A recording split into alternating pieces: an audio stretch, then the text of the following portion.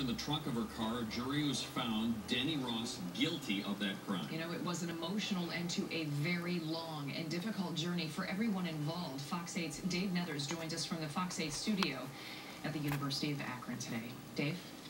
A lot of emotion in court today. Denny Ross' first trial ended actually in a mistrial. That was 12 years ago. Not this time. His jury in his second murder trial found him guilty on all charges for the 1999 murder of Hannah Hill.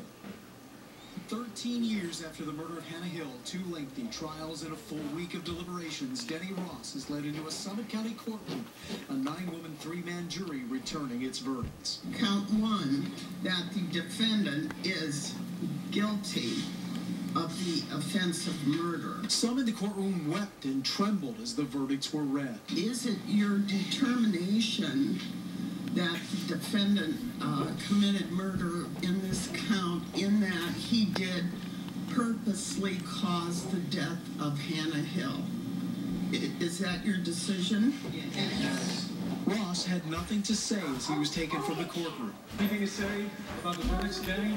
His father, however, promised that he was not done fighting. Do I think there'll be a round 3? You can bank on it. Okay? Ross is already serving a 25-year sentence for assaulting Jennifer Tittle, who wept at Friday's verdict. What he did to Hannah was even worse. She's dead.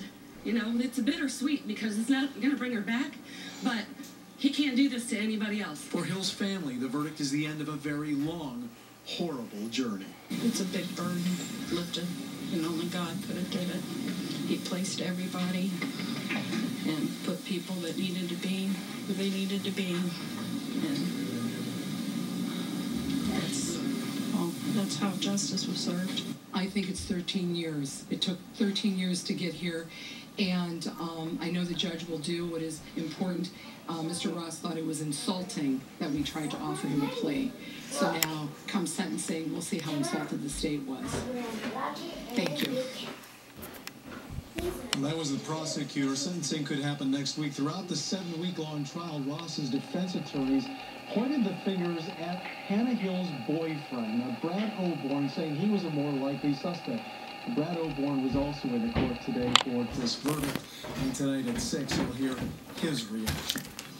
Just so many emotions for the family there. All right, Dave, thank you. From the University of Akron tonight. We'll hear local special